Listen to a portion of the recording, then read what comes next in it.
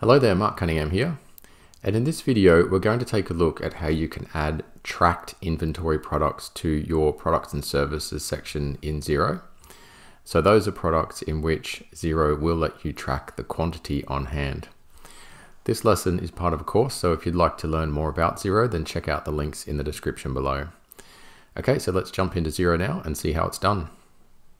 So just on our main screen here, if we scroll down, we can see we've got some t-shirts here that have quantities. So these are tracked items. And if we just click into one of them, what we get over on the side here is a summary of what's going on with this particular product. So you can see that we've got 5 of them on hand as the quantity. There's a total value there of $100. So the average cost of each t-shirt is $20.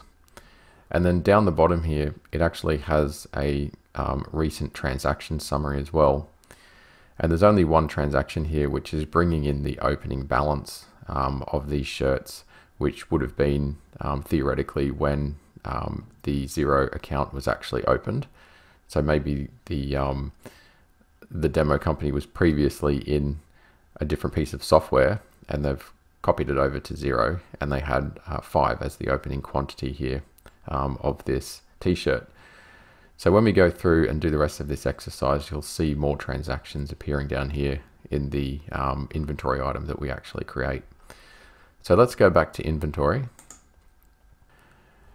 And what we'll do is we'll create another size of t-shirt. So I'll just go to new item. Okay, so I'll just fill in the item code. Okay, so it's going to be TSSX black for an extra small black shirt, and I'll just put in the name. Okay, so I've got t-shirt extra small black, and I'll just hit tab. Okay, so that's copied down, which is great. All right, so now we will purchase this item because it is inventory. So I'll just put the purchase price in, which is $20.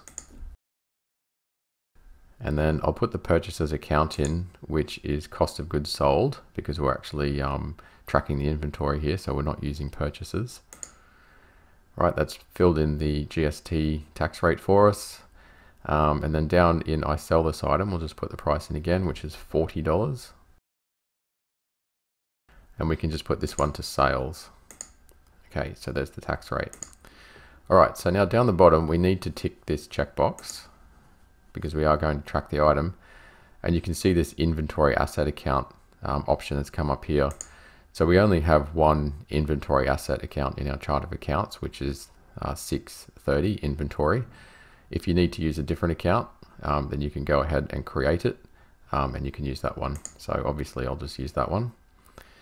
And then just down the bottom, there's just a little bit of important information as well. So this is saying that your items will be treated as tracked inventory. So Xero will record the quantity on hand and prevent you from selling below a quantity of 0. So you can't sell more than you actually have in your stock at hand of any particular item. And you also need to take note that once you set this up as a tracked item, you can't actually change it. So you can't make it untracked later on. You'll have to actually create a whole new untracked inventory item. So if you're going to track your inventory, make sure you really want to, because you can't undo it. All right, so let's click on save. And we can see what's happened is it's changed this to cost of goods sold account. So we just need to come back here and select cost of goods sold again. So it changed that after we selected the inventory there. All right, so that's all fine. We'll just click on save. Okay, so now we have this item here. Right, and as you can see, we have no quantity on hand at the moment, but that's all set up. So I'll just go back to inventory. Okay, now we're actually going to buy some in, and then we're going to sell some, so we can see the quantity change. So I'll just duplicate the screen, and we'll go and create a bill. All right, we'll go and find the item, which is that one. Okay, so that's pre-filled everything just like it normally does. You can see here that you can change a few things if you put your cursor in the box there. That's actually telling us that we've got none on hand when we choose quantity there.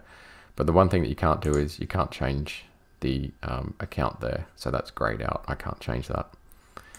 So let's buy, say, 10 of them.